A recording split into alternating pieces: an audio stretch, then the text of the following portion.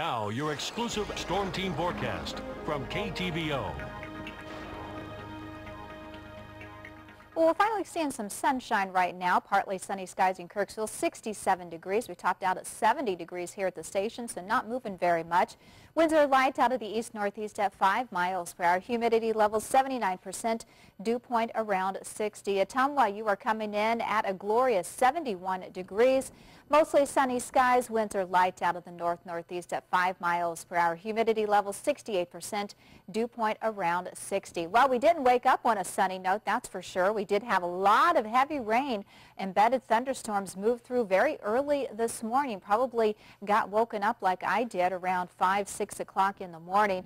As we headed through the morning hours and around noontime, we did see just some very sporadic showers here and there, but more widespread off to the west. In fact, that is where the heaviest rainfall is going to be, and that's going to continue to stay that way. We are going to get more showers, possibly maybe hearing some rumbles of thunder, but no severe weather is expected over the next couple of days. Futurecast will put this in motion at 8 o'clock tonight. Again, notice off to the west. That is where the heaviest. They have received 2 to 3 inches, even a little bit farther south into central Missouri. For us, anywhere from 1/2 to 3/4 of an inch received so far from the 2-day totals in southeast Iowa, and in northeast Missouri anywhere from 1 inch to 2 inches, especially into Macon County and our southern portions of our viewing area.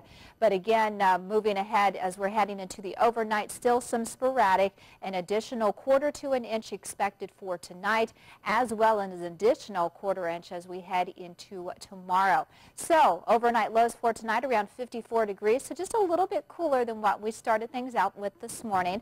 Again, rain likely, southeast winds around 5 to 10 miles per hour. For tomorrow afternoon, 65 degrees with a chance of showers, mostly cloudy skies. Winds will remain on the light side over the next couple of days. Tomorrow night, 47 degrees, so we are starting to cool things down as this slow-moving system finally pushes off to the east, and 47 with cloudy skies. Again, a slight chance of some showers still lingering for tomorrow night. Winds will remain on the light side. Also, I do want to draw your attention once again to the Storm Spotter training session that's going on tomorrow night at 6:30 p.m. in Bloomfield Fire Station. The address on that is 501 Southwest Street, and it's free and open to the public. So if you've ever wanted to know more about tornadoes, also more about thunderstorms, how they form, what makes them, this is the place to be tomorrow night. It's given by the National Weather Service out of Des Moines. The 5-day forecast, well, Friday 65 degrees, last day of some rain, 50% chance,